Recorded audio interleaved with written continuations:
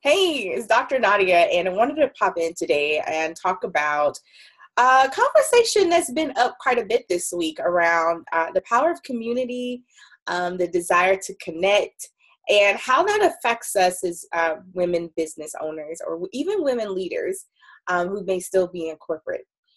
One of the misconceptions I feel a lot of times, especially for those who are building a business or desire to maybe leave their corporate jobs, is that you take one leap.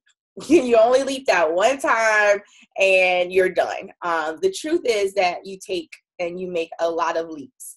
And the biggest battle that I feel that we as women face is the battle in our minds, the battle with fear, the battle with doubt, the battle that with our emotions, whatever those emotions may be.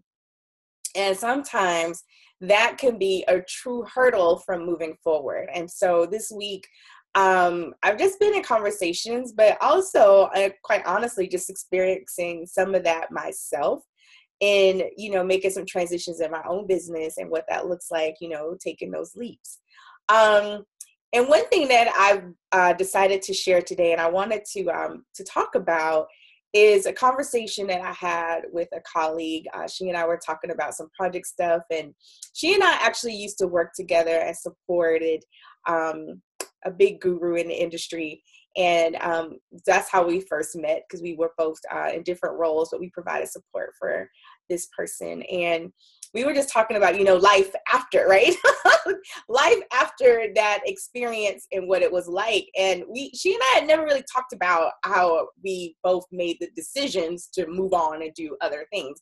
It wasn't that type of thing. And so as we were talking about this particular project, it came up and we just talked about what that transition was like and some of our thoughts before making that transition. And one of the things that she said, and it just struck me, was she was like, you know what, Dr. Nadia, I realized that the rope wasn't even real. She's like, I asked, and she had that exclamation even within herself as she went through her own process around this rope not being real that she felt was holding her back. I could relate because I felt the same way. And so if you're not familiar with where the analogy comes from, a lot of times, and where I learned it was when trainers train elephants, which are very large animals, when the elephants are babies, they use a chain.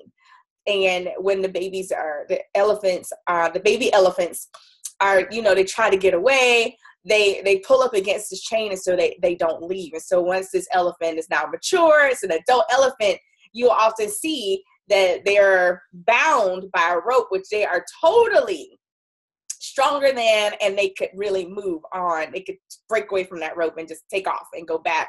But they've tried it already, right? And so they've been conditioned. And in many ways, a lot of times we're dealing with our own conditioning that we're bumping up against, whether it's cultural, just, what we've lived through. And so when I decided to make this leap for myself from that particular role, it was a process. And so I could totally relate to what she was saying and this complete analogy and that realization that it wasn't real.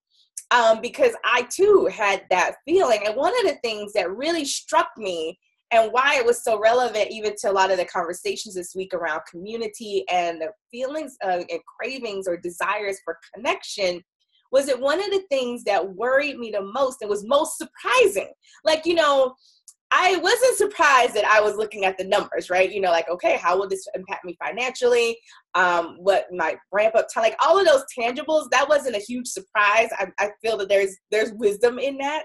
But one of the things that really struck me was that feeling of, I'm going to be alone. Like if I make this leap, I am now leaping from community and family and being a part of this team and a part of this world to now going back to being alone. And that feeling was honestly quite surprising. Like I wasn't expecting that particular feeling to pop up for me. And it caused me pause. It didn't cause me not to move forward, but it definitely caused me pause. And it took me a while to really embrace that. And even after I made the decision that this is what I was going to do, I was going to leave, and going through that whole process of preparing someone else to take over all the things that I was doing and that whole turnover, the one thing that would have made me go back and not move forward was that feeling of loneliness, or that impending feeling of loneliness, or what that might look like to do this now, quote unquote, by myself. Which I have community in place, I have people in place. And so that was really one of the things. So I get it. And I wanted to share with you, one, to just pay attention to what are the ropes, if you will, in your life that are holding you back, that may or may not be real. And how will you pay attention to those or address those things now that you're aware of what's really going on? Because now we're looking at the underlying cause and not just the effect.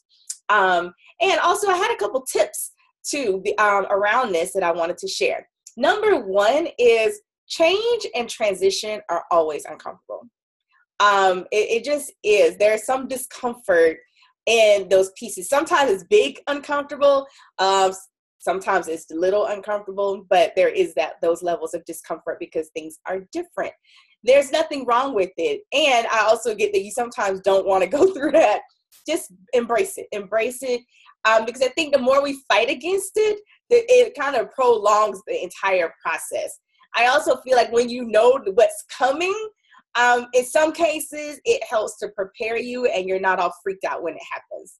So it's part of the process. And especially when you're making huge transitions, like leaving your job and starting a business, or, transitioning your business model, the types of clients you work with, like those things are huge and they can be really unnerving.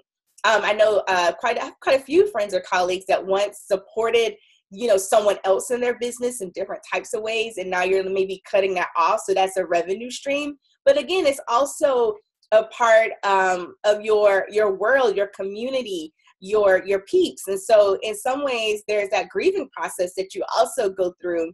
And sometimes we also have our identity tied up in that. So that's a whole nother video.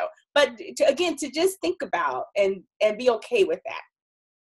Number two is being alone isn't a bad thing. Having that time to really think about it.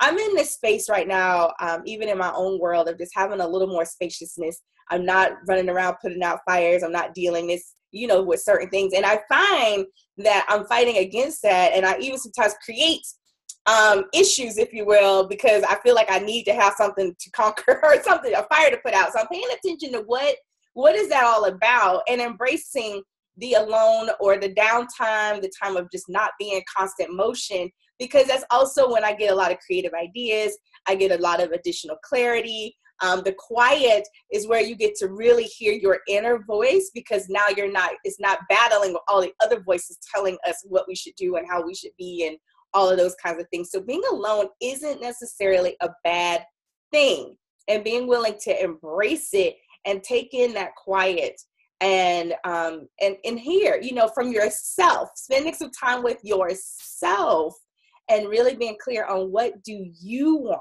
What do you want in your business? What do you want for your family? What do you want for your life? What do you want? Because a lot of times we're doing what we think our coach wants us to do, our family wants us to do, and we have all these expectations. And if you're the gold star, A+ kind of girl like myself, then that's just kind of how we roll. And so that's what we do. So really just taking some time to pay attention to that, because it's not a bad thing to have the alone time, to have the time to take walks in the park or take a nap or go get a massage and not be in constant go mode, because we do need that time to recharge and refocus so that we can go out there and conquer the world, if you will. And then number three is don't be afraid to reach out for feedback and or support. Reaching out and saying you need help is a sign of strength, is not a sign of weakness. And we all need it. We need that trusted friend or advisor or mentor to just, to bounce ideas off of, to kind of share that, I'm not really clear. I don't really know what's going on. Or I feel some kind of way about, I think this is maybe the direction I want to go in, but these things are coming up, and to have a trusted person where you can share that and give feedback and also support and encouragement, because taking these leaps and making these changes in our lives aren't always easy. And I don't care what social media and other people may say, we make it look fun and glamorous. And there are those fun elements, but there's also this process that we have to go through to get there. And sometimes it doesn't look that neat and it doesn't feel that good, but you can get through it. But I think the biggest thing is that many times what's holding us back really isn't as big as we thought it was. And sometimes it's not even real, no matter how real it may feel. So doing that reality check, that gut check around what's really holding me back, and is the rope even real? So with that, I would love your comments, your feedback. You know, what are some of the things that you're dealing with right now, changes that you're making, leaps that you're making in your life and or in your business or in your career, your family. Would love to get that feedback. So feel free to reach out and connect with me and give me that feedback. And I would also love to invite you to my upcoming Take the Leap event in October 12th through the 14th here in sunny Phoenix, Arizona, where we're going to talk about those changes with taking the leap and starting your business or building your business or changing your business model. Like, what does all of that really mean? And you'll be in community. So we'll talk about and take a look at how to overcome the feelings of loneliness, and you'll make those connections because now you'll have other people that get it. I call it my team of crazy, those people who are crazy enough to support me and believe in me and my big dreams and to be there to cheer me on as I'm moving forward to achieving my big vision. And so again, those dates are October 12th through the 14th here in Phoenix, Arizona. If you would like to get more information, head on over to taketheleapevent.com. That's taketheleapevent.com. I look forward to seeing you there. This is Dr. Nadia, your champion for womenpreneurs, signing off. I'll talk to you next time. Bye-bye.